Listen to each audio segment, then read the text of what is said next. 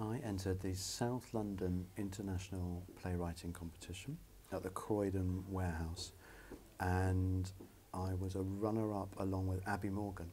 We were both runners-up, and you get your play read at the Warehouse Theatre, part of a kind of weekend festival, and it was that classic thing of I'd spent 15 years going around trying to write the first page of a really bad novel and thinking, if I can't be James Joyce, then there's no point.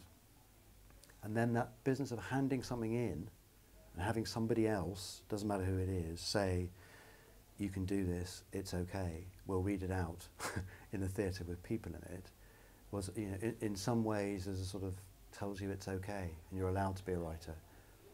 I think I got a real suspicion actually that there are a lot of writers out there who think writing is so special that they'd actually never get round to it properly. If they could just drop that thing about it being so amazing and if I can't be James Joyce, I'm no good, then I suspect there'd be a lot more great writers around actually. I think the key thing for me is, and this is what I do for myself, and it isn't a piece of advice, but I've learned it, is it really, really important before you start to talk about something, do as much work as you can on it. So, you know, deep research. I think the wrong way around in terms of doing a project is to have a conversation in a coffee bar with a commissioner and decide that this is a great idea and then plan when the first episode is going to be delivered. I think way, way better to have the idea, do all the thinking, do all the work, do all the research, so that when you have that conversation in the coffee bar, you really know what you're talking about.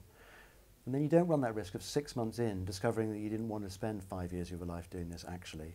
You know, because you know after 6 months whether it's right or not. Much better to do that first. It's difficult to find the time to do that.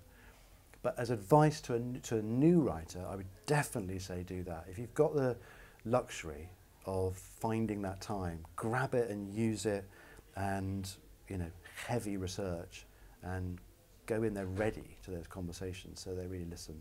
So I know about it because I used to be a barrister and I spent 10 years at the criminal bar, so I've done, you know, lots of cases and so on. And I understand it, and it gives me a lot of kind of writing choices. So at any given moment in any particular episode, I have, just because I know about it, 10 options where somebody who isn't from a law background would only have 2. And that's a great luxury, and it's obviously true of doctors who write about medical dramas. So that's a good starting point. I think they're, you know, naturally dramatic. There's a, you know, the trial itself always has a particular structure. So that's a kind of, it's a successfully dramatic structure too, and it ends in a verdict, and that's great. I think it means in terms of series that you can have other writers come in, and there's a natural structure that's there for episode 4 or episode 2 or whatever it is, which helps them, because I think it's a very difficult business actually, coming in and writing somebody else's series. You know, I think it's really hard that, and it's a real skill, and I think legal series are a bit easier because of the natural trial structure, which has a beginning, a middle and end all of its own. I think in terms of developing characters, I suppose shameless in using everything and anything that I come across in life, which is not to say, really is not to say, that real people become my characters, because I think most writers would say this, that every character they write is composite, you know, that you use elements of all your experience in life and bring them to that character or characters.